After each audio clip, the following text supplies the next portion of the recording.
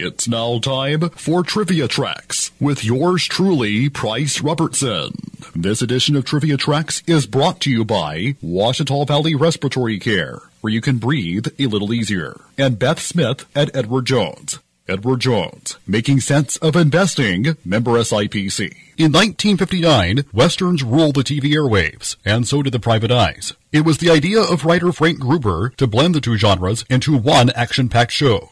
Shotgun Slade premiered in the fall of 1959, starring actor Scott Brady as the title character. His weapon of choice was a combination shotgun that has an upper and lower barrel. The lower barrel fired a 12-gauge shotgun shell, while the upper barrel fired a .32 caliber rifle bullet. The idea was that this weapon gave Slade, no first name given, the ability to fire at close and distant targets with the same amount of accuracy.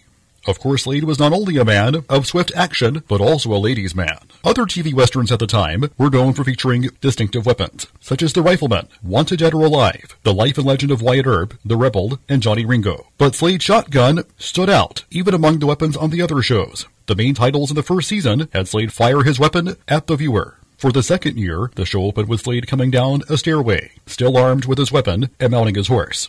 Although the show ran in first-run syndication, the pilot aired as an episode of CBS's Schlitz Playhouse of Stars early in 1959. In fact, the show was slated to be picked up by NBC, but the network decided to pass on it for fear it would have one Western too many on its fall schedule.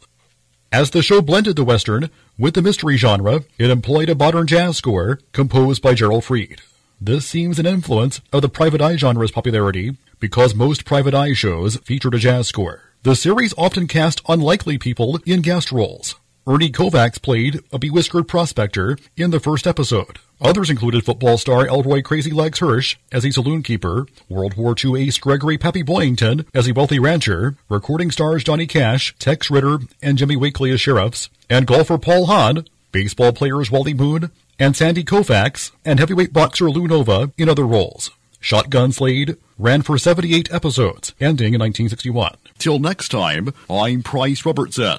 Amazed by today's trivia? Then join me every Monday through Friday morning for Trivia Tracks on Fox Sports Camden 97.1.